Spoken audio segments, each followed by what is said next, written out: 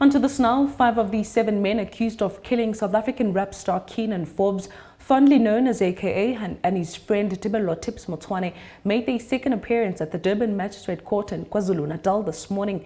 In February last year, Forbes and Motsoane were gunned down outside a restaurant in Florida Road, just outside the Durban Central Business District. The group of suspects appeared on charges of murder, unlawful possession of firearm and ammunition, 5 counts of attempted murder and money laundering, amongst others. They will be back in court on the 14th of March this year for the start of the bail application, but in the interim, they remain in police custody. The 5 men arrested in connection with the murder of Kiernan Forbes and Tebello Motsoane made their second appearance in the Durban Magistrates Court today.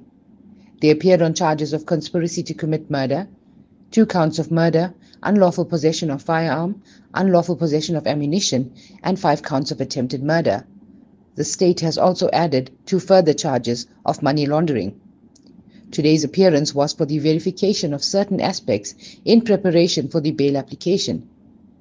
The dates for the bail application are 14, 18, 19, and 27 March 2024.